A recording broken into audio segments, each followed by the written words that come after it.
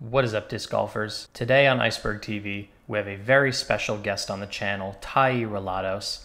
Tai is my Berg's Bag sponsored teammate, and he's living and playing disc golf in Alaska, and he is the most passionate disc golfer I have ever spoken with. Tai loves disc golf more than any other person I've ever conversed with the sport about, and I can't wait for you guys to enjoy the interview. But before you enjoy the interview, go to his Instagram and give him a follow. He is consistently putting out really entertaining, really helpful content for anyone of all skill levels. Tai has huge dreams in disc golf, and he deserves all of our support. So head over to his Instagram, give him a follow, and you won't be disappointed with the content that you see from him moving forward. But aside from that, don't forget to the like button. Don't forget to subscribe. You're watching Iceberg TV, and enjoy the video. First, just introduce yourself. Who are you and where do you come from? Yeah, so my name's Tai Relatos. I'm a developing disc golfer here in the beautiful state of Alaska.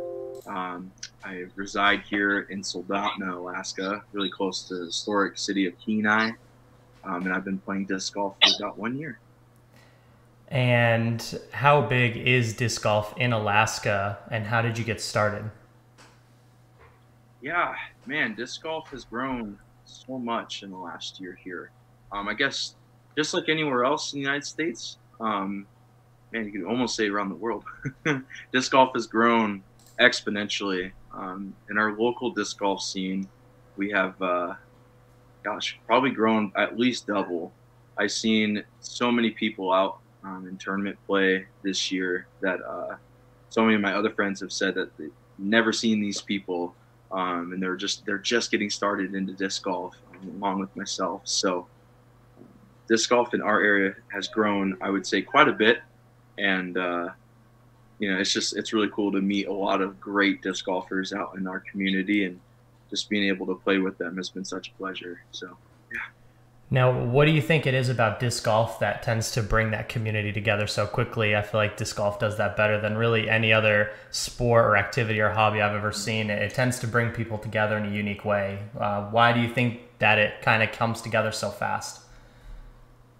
Yeah, I guess for our area, in Alaska, it's really tough because especially just during busy season, especially for Alaskans, it's tour season around here is very short for disc golf. And so I guess for people in Alaska, we really like to come together as a community, because it's just one other thing to do besides like snowshoeing or going skiing, because there's only one slope that you can really pay for, Anchorage, and so it's just one of those things that I think it's just because of its popularity and its growth, it's become such more of an activity for everyone to get out and enjoy themselves and really get to know each other so much more. So so it's almost like just a brand new activity. Everybody's done the same thing their whole life, and now they have something new that they can sort of obsess over and improve at and learn to love, right? Yeah, big time. Here, especially here, it's been such a huge outlet for people here. I know just from my own experience, especially dealing with a lot of just mental health in our area. It helps so many people out, especially on that whole aspect of their own life. And so it's just such a cool outlet for people to be able to use to get out, get some fresh air, just enjoy themselves, and just have a good time. Now, I want to talk about how disc golf has helped you personally, but first I want to kind of start closer to the beginning. So you grew up in Alaska your whole life, and your parents have lived there their whole lives as well, or how did you guys wind up settling in Alaska? Because it's fairly unusual, low population. I'm wondering what sort of draws a family to want to stay there, and not because it's an extra good or an extra bad thing, it's just a unique thing. Yeah, I actually grew up in Oregon. So I was born and raised in Oregon, Southern Oregon, actually. And I actually got into disc golf around college. And so I was just coming out of college. I was in a pretty low spot in my life. Um, I was I was 355 pounds, and it was really tough. I was surprisingly depressed, even though I had a wife, and she was very loving. She's been there for me the whole time. I I watched the whole 2019 Pro Tour within 2 months, Wow. and yeah, and because of that, it just gave me this spark inside. Like I something for me just changed. I had so much vitality and enjoyment, and just watching disc golf was something that really got me out of that hole that I felt like I was in. And so I decided to try it. So I approached my wife and I was like, hey, I've been watching this thing called disc golf, and it seems really fun. But it takes some money to get started. And she said, well, how much? How much is it? Has it? I said, well, I mean, you can get a bag and a lot of discs, but to start off, it's like $30. You just get a player's pack and just go from there. She's like, well, just go, like, go try it, have some fun. Um, so, so I did. I bought a Dynamic Discs player pack and or starter pack, and went out to a huge course everyone talks about in Eugene, Oregon. That's where we originally lived together, and so started playing. On my 5th day of playing, I met up with a guy who used to play for Latitude 64. He asked me how many days I've been playing. I legit was counting on my fingers, and he had an odd look on his face. He was just looking at me. I was like, "Oh, this is my 5th day ever playing," and he goes, "Oh, you're lying, dude. You're totally lying." And I was like, "What do you mean?" And he's like, "I've never seen somebody come out and throw 300 feet just on a whim, just on a dime, And I was like, "Yeah, I watched all the pro tour, and I thought I thought this was fun, so I wanted to try it." And he says, "Look, man, please don't take this in a bad way, but if you lose the weight, I think you could actually make a run in this. I think you could make an actual, career out of it." He told me, I used to throw for. He said for himself, he used to throw for Latitude 64, and he was a somewhat touring pro, and especially a local pro, and that put a fire under me right from the start. So started to play a lot more. wasn't developing too much, but then we had an opportunity to come to Alaska for work. I also, really love to just work out in nature and such. But we have a ton of invasive beetle kill that's going on in a lot of the trees here. So a lot of the trees are falling, being dangerous around houses. So my brother-in-law actually paid for a flight for us to come up here, and gave me a job. And so it kind of landed us in Alaska, and we didn't really think this would be where home was for us. But we decided to pretty much go back to Oregon after a month, and we decided, hey, we're just going to pack everything up into the Xterra that we have, our Nissan Xterra, and just drive up to Alaska. So That's so epic, man. That's so epic. That's so sick. That's such like a massive leap, and that's something most people don't really have the courage to do. So the fact that you guys actually made the leap and you just did it, and you're happy and you're confident in the decisions you made, that's such a beautiful story. Yeah, and it was crazy, man. We packed up everything, and we're already super minimalist. We don't like a whole lot, and so, but it was very small at that time. I mean, having a twin XL bed and just a couple of our belongings in the car, and driving through Canada for the first time was an experience that I'll never forget. We hit a huge blizzard about halfway through our travel, and it got snow blocked. We were parked on the side of the road for essentially almost, I think it was like 10 hours. We had to wait out this storm. Oh my God. And my phone had just like the auto-populated GPS, but everything around it was like blurry and had one little blue trail. So I didn't know where we were going. We didn't have a map.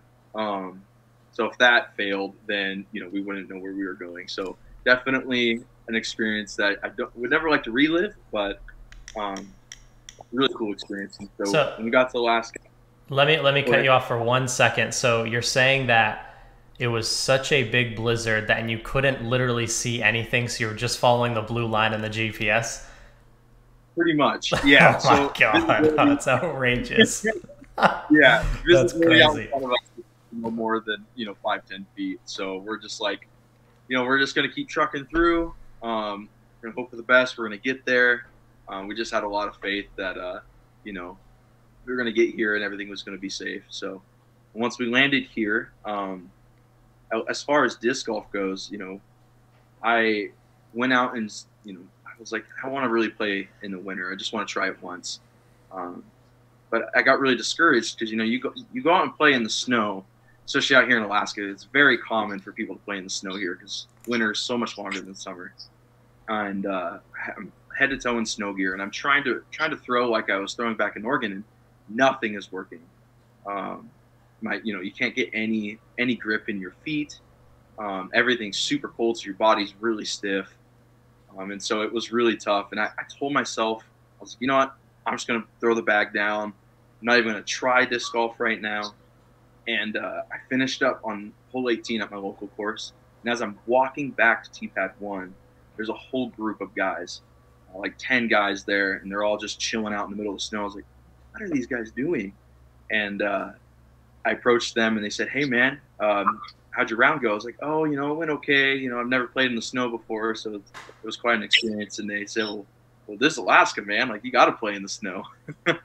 Yeah, of course. You have literally no other option if you want to play. Right. So I actually, they asked me, hey, you want to play another round? And so I got in with them and ended up these guys being some of my best buddies now. And they have helped me develop as a player. Some ways they actually talked a little bit of smack to me to get me going a little more. As the casual disc golf group kind of is, we all kind of talk a little bit to each other and try to get under each other's skin during rounds, but all for playing fun and just super cool experience to be able to meet those guys. And it really it put another fire in me, kind of lit the fire even more, because I kept telling them my goals that I wanted to achieve, and all of them didn't really believe what I was going for. So, but yeah, then that kind of made us kind of land where we're at and helped me get to where I'm at. So tell me, how did it make you feel when you're just out playing disc golf and you run into a large group of disc golfers? You probably felt a little bit nervous at first, maybe a little outclassed because you're inexperienced. How did it make you feel when they invited you to actually join them and play with them and become one of them? How did that make you feel? Oh man, to be honest, I was on top of the world because I didn't think anybody really was playing disc golf up here because I just couldn't see anybody out there on the course. I mean, when it's that cold and that frigid outside, it's like I would thought I was the crazy one being out there. There's no way that another person's going to be out playing disc golf. It's like I'm playing on like 3 feet of snow, man. Like there's no way. And so when I met these guys and I saw them out there, I was like, oh man, like these guys obviously love disc golf. Like they're taking themselves out of a warm house somewhere that they can just like sit and just chill and have a good smooth night, and they want to come out and play disc golf in the middle of the winter. So I was on top of the world. Definitely agree though. I was very nervous and a bit outclassed at that time for sure.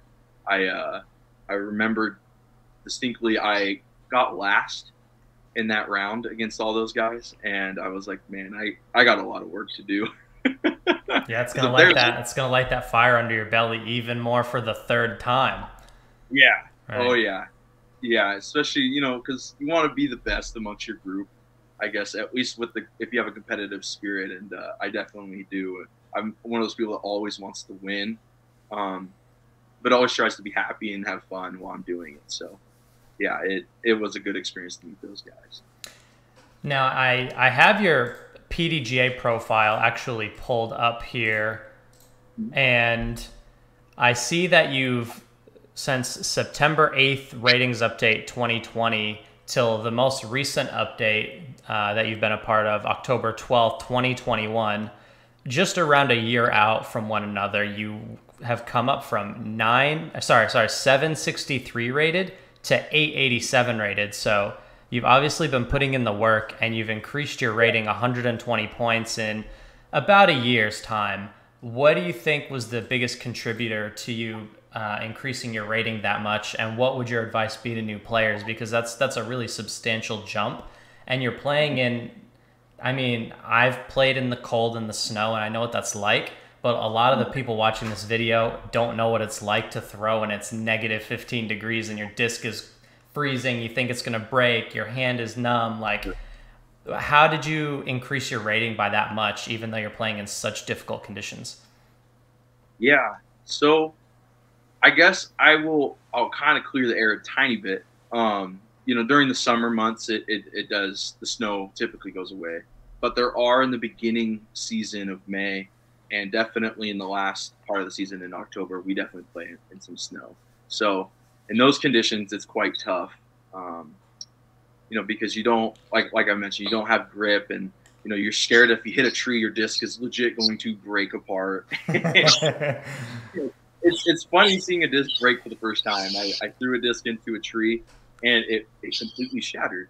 And I was so shocked by that. I was like, I never thought that could ever happen. And so, very different from my environment I was used to in Oregon when I first started. But yeah, during the summer months, I just learned that you have to put in the work in order to, make this your career. I started looking at guys that I really look up to in the sport: Eagle McMahon, Simon Lizotte, Calvin Heimberg, Ricky Wysocki, and of course Paul Macbeth. But then, I started to watch some of the younger guys too. Kyle Klein, Ezra Aderhold, and those guys, they just have such a chip on their shoulder to be like some of the best players. And I tried to figure out what they're doing, and the habits and the tendencies that they were doing in their disc golf journey. And right from the start, I said, okay, I got to work from the ground up. The best place to start is on the green. So I started putting, ridiculous amount of putting, for 5 months straight. 5 months straight, I tracked all my putting sessions, and have it on my iPhone. It goes forever in my notes. But I've tracked over 5 months. I've done about 48,000 putts, and it equates to about 300 to 400 putts a day. And I did that for 5 months straight, and it took so much of, so many days, so many hours of my life, but it's all been worth it for me. I want this to be my career. And in classic, ball golf quoting, they say, you drive for show and you putt for dough. My dad taught that to me as a young kid. My father's always been an athlete, and especially with golf. He kind of was a local golfing pro where we were, and so always knew the terminology of golf. I've always kind of played around with ball golf, but yeah, it was just always kind of a cool thing to hear that coming from my dad. You got to putt, Tai. You got to learn how to putt, and so Yeah, I took that to heart and got right to work. So you feel like putting's the biggest thing that helped you gain 100, 120 PDGA rating points. That was the biggest factor for you, because you had a bit of the distance naturally, but so it was the short game that was holding you back, and you made some pretty major corrections. Oh, big time. Yeah, putting. I think, Calvin Heimberg, I heard him say it once on a video, and I think he said it best. Putting is the easiest thing to get better at, but it is the hardest thing to get better at. And I think when you really break that down, it's like it's just one repetition that you have to do multiple times. But at the same time, it's taking the time to go outside for 2-3 hours a day and just consistently try to build that muscle memory where you're putting everything directly at the basket, dead center. So it's a lot of time investment to get better at putting. You can go out, and do field work for an hour and driving, and typically get a pretty decent idea of how to rip on the disc. But with putting, you change micro inches, millimeters off of your stance, and your disc flies very different. So it's tough. Putting is one of those things that I think made the best champions in the world where they're at. Paul Macbeth arguably would not be a 5-time champion if he wasn't one of the best putters on the planet. So Right, of course. Of course, of You course. know, And you said you said over those 5 months you did 48,000 putts. Is that what you said?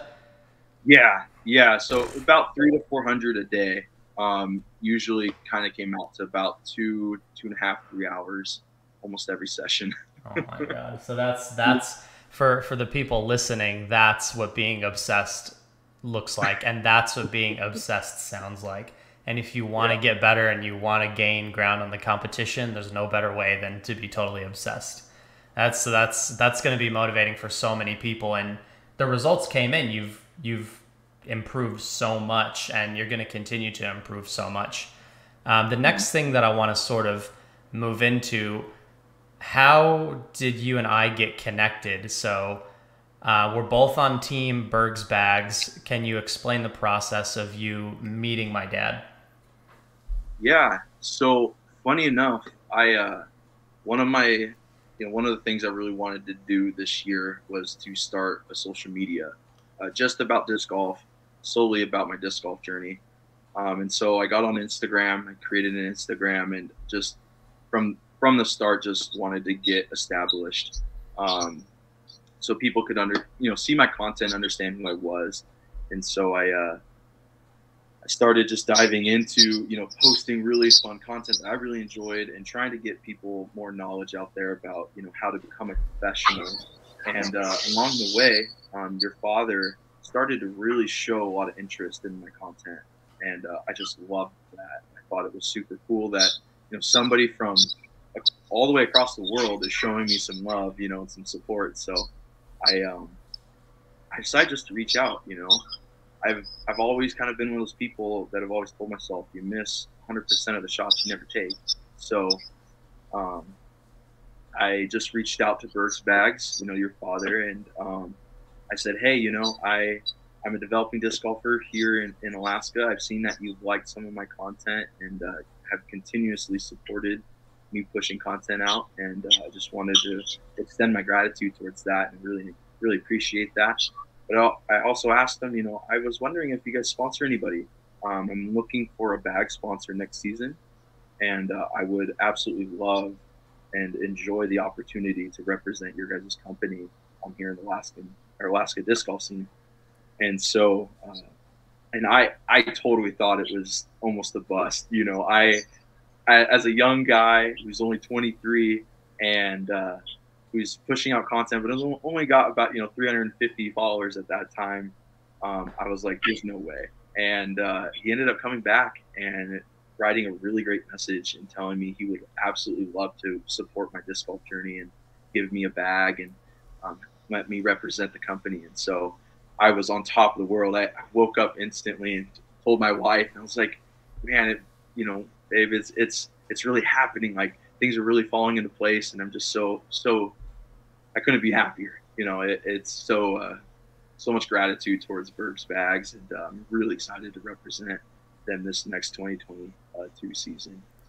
Yep, and definitely on behalf of my dad and on behalf of Berg's Bags, we've talked about it as well. We're super happy to sponsor you. We're happy to sponsor Tai. You're exactly what Team Berg's Bags is meant to be about. It's the obsession, it's the passion, it's professionalism, and it's everything you put into it. Berg's Bags is going to do what they can to sort of support that moving forward. So yeah, again, congratulations on that. That's really cool, and there's not a lot of people that can lock in a bag sponsor, so that says something really special about who you are as a person and what you're trying to do long term. So it's really amazing, and yeah, just welcome to the team. It's really cool. Thank you. I absolutely. It's been the first sponsor that I have two other sponsors for next season already locked in, but Berg's Bags has been a very unique sponsor, and you guys have shown a lot of love and a lot of support. So absolutely love it. It's been an awesome experience so far. And I'm gonna plug your social media in the description of the video, but can you just tell people where they should follow you? I'm gonna put that in the beginning and at the end of the video, just so they know where to find your content. Yeah. So I solely do all my disc golf content on Instagram right now. So you can find me at Tai Relatus Disc Golf. Just jump over there, and you'll be able to see lots of different things. I just put out a Mulligan's challenge with one of my buddies from here in Alaska, and it was it was quite entertaining for us. Maybe not for all my viewers, but it was super fun to get out there and play around with him. Yep. So everyone go follow Tai. Go support his dreams. He's got big dreams. He wants to be a pro, and we want to help support you in becoming that guy who achieves all your dreams. So go follow Tai and support his content. Now, the next thing that I want to talk about, you said you were around 350 pounds when before you started playing disc golf, and this is something I don't know how much you know about my dad, but my dad is like shredded, six pack, like Yeah. athlete monster man. Like, and that's like part of his personality is just he believes in work ethic. And when he told me about you, that was one of the things he told me about you was that like through disc golf, you've effectively changed your life in so many different ways, and that being one of them. How did that sort of coming down from 350 pounds, how did you feel and how did you actually make that happen? Was it just through disc golf? And how are you feeling now that you've shed so much? Yeah. So total so far, I have lost 68 pounds, and definitely, I'd say a big motivator was disc golf. Having tons of people, even to this day, tell me that if I shed some more weight, I'm going to be a force to be reckoned with.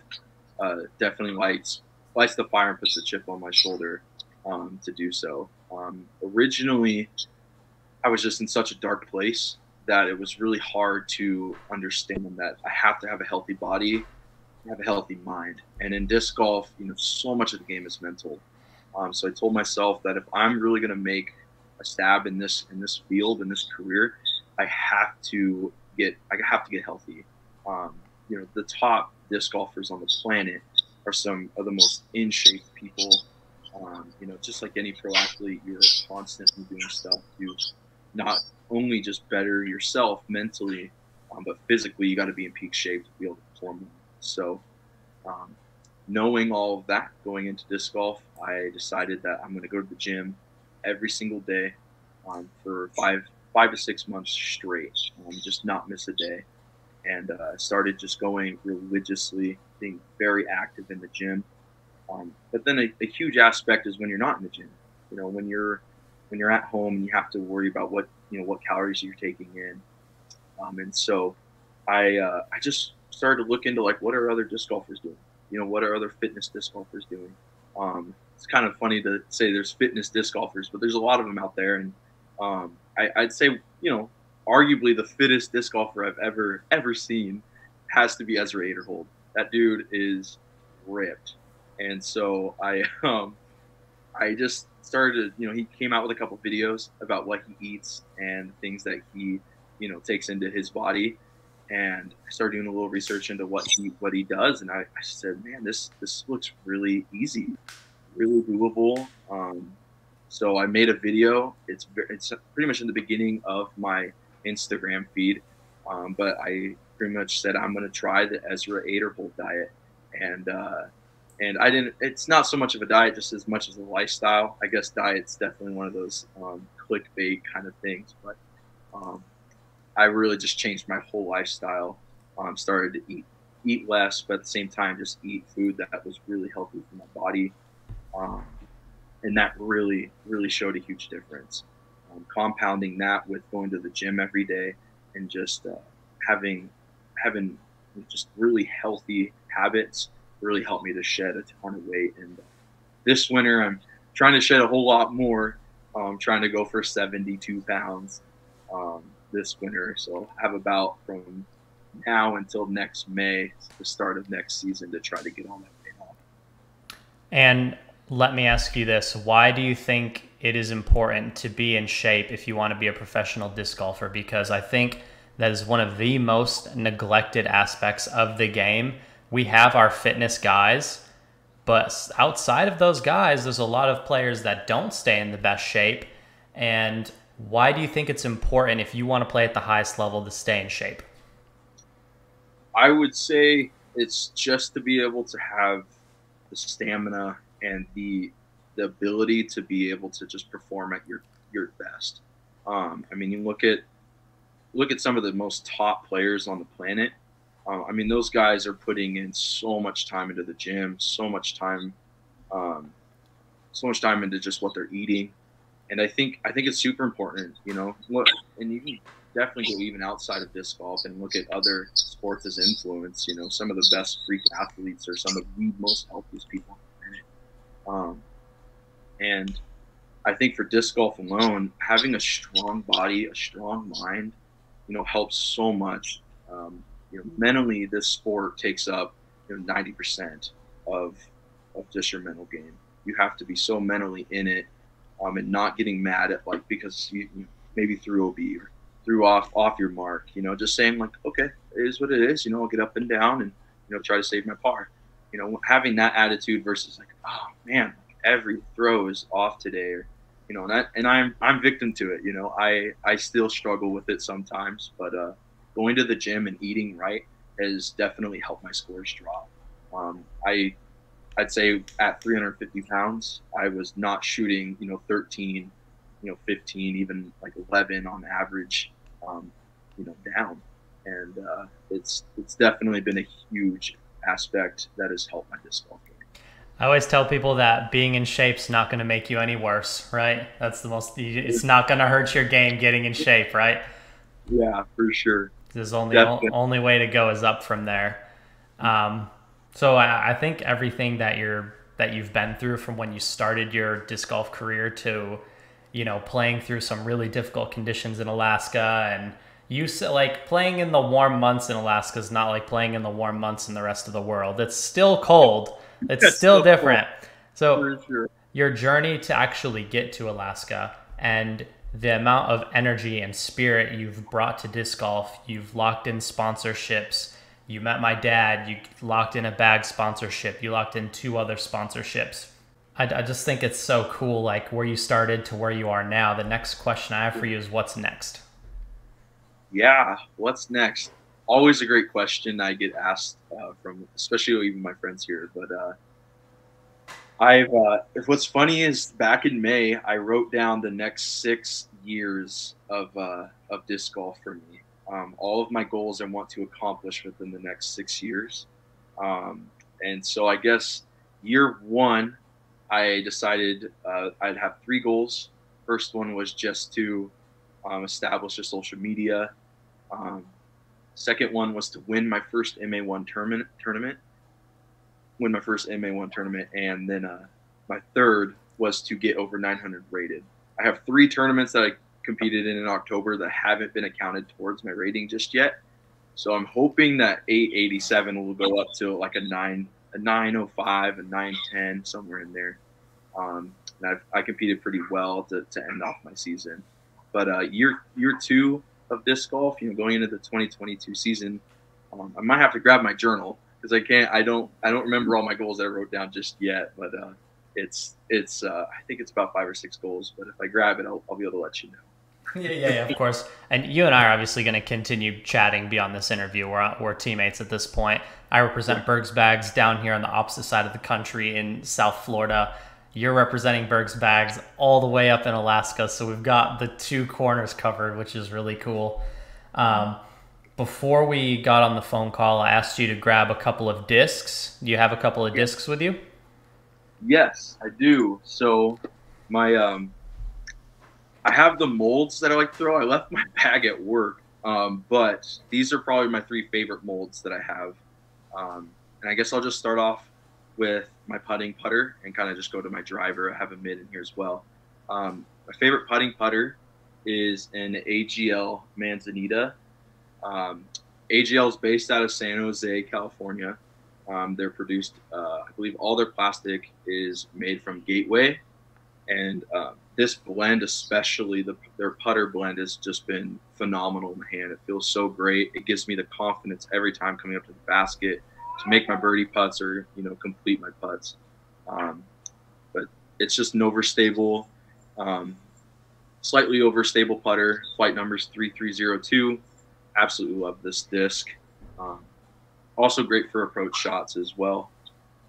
And then I've recently, since developing an arm to be able to throw some, massive distance these days, at least for my skill level and how long I've been playing, I've been trying to get into a lot more overstable stuff. So my favorite mid is a MVP Pyro, specifically in neutron plastic. This disc is so hard to get a hold of right now. I'm so happy I bought these like in the beginning of my disc golf journey because I bagged one, and this one just sits on the wall because it's too pretty to throw. um, but yeah, flight numbers for that is a 5, 4, 0, 2.5. Quite overstable. Most people would definitely call it a meat hook, but it's been a really reliable, overstable mid range for myself, and I've been able to push this 400 feet and just get really good, really consistent fade at the very end. And then for my big distance drivers, when I'm really trying to get close to that 500 mark, I'm throwing a D2 Max from Prodigy. I've kind of filtered what my distance driver was from a DD3 to a Destroyer to a Wraith. And something about the D2 Max has always just felt really good in my hand. The profile of it is pretty skinny, so I feel like I can get a lot of grip on it. But yeah, I can mash a D2 Max. I think the other day I went out to the field, I threw 485. So it's definitely been a workhorse in my bag. It helped me win my first tournament. And yeah, it's been one of my favorite discs by far. Hell yeah, those are some. I really like that I'm similar to you, and I enjoy throwing some molds that not everybody likes to throw. My favorite Sure. disc has been the Castoplast Berg, and it's Okay. when I first got one of those, nobody knew what it was. I've been throwing the same orange Berg. It's all warped and disgusting looking since 2018, and is one of the first discs I've ever owned. I love that you're throwing an AGL disc that a lot of people haven't seen before. So if you haven't, you say what's it called again? It is the AGL Manzanita. Manzanita. Yeah, it's a beadless putter. Sort of flies pretty similar to like a PA2 from Prodigy or like a Luna from Discraft. Personally think it's better than both, but that's my controversial take. So The hot takes. Everybody loves a good hot take. So if you haven't thrown the AGL Manzanita, go check one out. It's Ty's favorite putter. It's the go-to.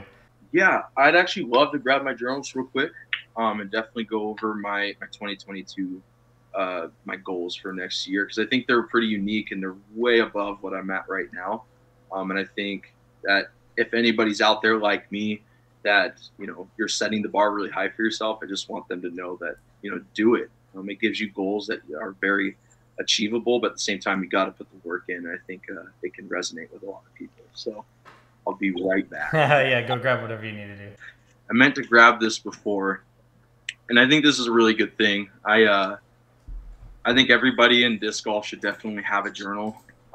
It's just one of those things for at least myself. I've been able to go back to it and really refer to it, especially in those times that I really doubted myself. And it's really been really cool to kind of go back to it and be like, oh my gosh, I'm so close to completing this goal. I never even thought it was achievable. So just to go over it again, my year one goals was to get a social media started, win my first MA1 tournament, and then get to 900 rated, which here at November 9th, if this video's out before that, check back into my PDGA, and I'll probably post about it on my Instagram as well. I'm really excited to see if I get over 900. So year two goals, guys. I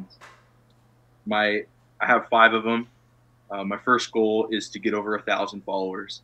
It's not just for myself. I really want to be able to bring a light to many other people, and just show that somebody who's been through so much and who's struggling, with their weight and their mental health. I think I'm going to be pushing out a lot of content that can help a lot of people, especially in my age, and just to be able to have a sort of a small following will really help with that. My second goal is to play all MPO next season, not play a single MA1 tournament. Just really try to push up to that pro level, and just be able to get to play some of the best, especially here in Alaska. We have some phenomenal players. I'm probably arguably I play with the best disc golfer in all of Alaska, and he keeps telling me, man, you got to move up to Open, dude. You out putt everybody in this state. He's like, even for 1 year, you're already surpassed where I was in 1 year. You're way ahead of the curve, so you need to jump up to open. So I made that a goal for myself. Three, my third goal is to putt over 100,000 times in training. Um, I definitely already know it's doable, just by completing what I've already done. But I've made it a huge goal that putting has to be such a foundational aspect to better my game, and I think it's going to be able to help me win my first Open tournament next season. Um, Fourth goal is to play 25 to 30 tournaments. I'm going to try to play every tournament here in Alaska and a couple out of state. Um, Notably, I really want to go to Hawaii State Championships. I've been to Kauai where it's hosted, and I think it would absolutely be a blast to go and play that course. Very tropical, very beautiful. But I want to get my name out there a little bit more. I want to be able to get the experience that some of the local pros or even some of the West Coast touring professionals do. They play a lot of tournaments. Notably, I really enjoy watching some of the younger Oregon disc golf players. Paul Dolan played about 30 tournaments this year, and he was just a force to be reckoned with. So I seen what those guys are doing. I definitely want to do the same. And my fifth goal and final is to get as close to 1,000 rated as possible. I know that 1,000 rated sounds very huge. It almost sounds impossible, but I've seen what I've been able to do in the little time that I have been playing the sport. And I think I'm that guy that really has the drive to be able to actually do it. So yeah, some pretty huge goals for next season. Definitely going to have a handful to try to complete and achieve. But if there's anyone out there that resonates with that, feel free to reach out to me. I'd love to talk with you guys. I'd love to even do some content with other creators and maybe review some people's footage and such. But I have a couple videos coming out here shortly about putting, about how good I am after 1 year of playing, and also working with a good buddy of mine who's just starting in disc golf, and just giving him some beginner tips, things that I've learned along the way, and maybe help some bad habits not to start. So. You know what I like about your goals is that your first goals is to put in the work. Your goal is to play MPO. It's to do 100,000 putts. But the last thing you said is to become 1,000 rated. So you are already perfectly aware that the goal is to put in the work, and the 1,000 rated is the result that comes from putting in the work. You didn't say I want to become 1,000 rated first. That's at the end of the list, because all the other things are scientifically designed to get you there. So I think you have your head on straight, and if you lay those goals out properly and you set a realistic way for you to attack each one day by day, there's no reason you can't become 1,000 rated. And it's good to have big goals. You have big dreams in disc golf, and you want to be a pro player, and you want to do it quickly, and you're willing to put in the work. I can tell you have a sense of urgency, and you want to put in the work, and you want to get where you want to be, and it doesn't seem like anyone's going to be able to stop you. Oh, no. Yeah, definitely. Definitely not quitting disc golf anytime soon. I have major goals, year 5, year 6, that I'm sure you and I will talk about in the future. Winning majors and hopefully being world champion. So definitely year 1 has been a great experience. It's taught me a lot, but I have so much more growth. So. Yep, I love that for you, and I believe in each and every goal you set for yourself. As long as you're willing to put in the work, no goal is too big. I'm a firm believer in that. So before we just say goodbye and everything, is there any last final things you want to say? I just want to, first off, just say thank you, Dylan, for this interview and taking the time out of your day. I know it's pretty late there in Florida, so thank you a lot. It's such a fun experience, and I really enjoyed the time we've had here to be able to talk to each other. And Iceberg TV, all my followers that are watching, please go and show them some love and some support. Huge thank you to Berg's Bags, especially for the opportunity to be able to represent your company this 2022 season. And, just thank you guys for tuning in and watching. I hope you guys really enjoyed it, and hope we get to talk more and get to see a little bit more of each other. So. Yep, definitely. We're going to continue to keep in touch, And thank you for coming on the channel. And everybody who sees this, make sure you go follow Tai on Instagram. I'll put the link in the description below and also put it up on the screen so you can go follow him, support his goals. He's going to be a big name in disc golf in the next couple of years. And we're going to see him out at a lot more tournaments, so you definitely want to pay attention to what's going on. With all that being said, you are watching Iceberg TV, and take care.